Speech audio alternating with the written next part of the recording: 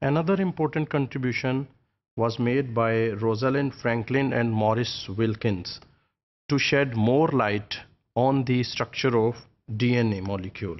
They used a powerful technique of X-ray diffraction and they analyzed the DNA fiber through X-ray diffraction analysis.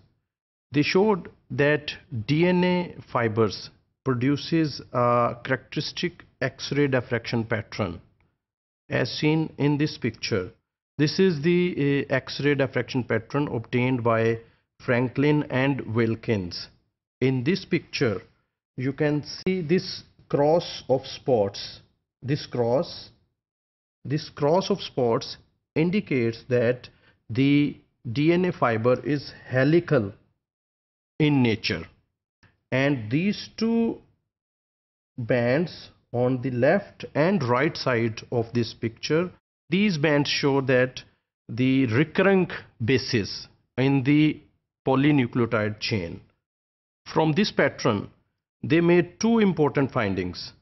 One, DNA molecules are helical, as was indicated from this spotted cross.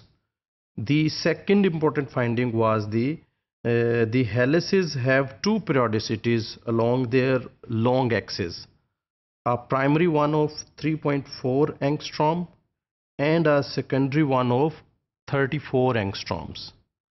But despite of abundant data available by Shargaf and by themselves, they were unable to describe the three-dimensional structure of DNA. So the problem was still there to account for all the data produced by Shargaf and Wilkin and Franklin to describe the structure of DNA.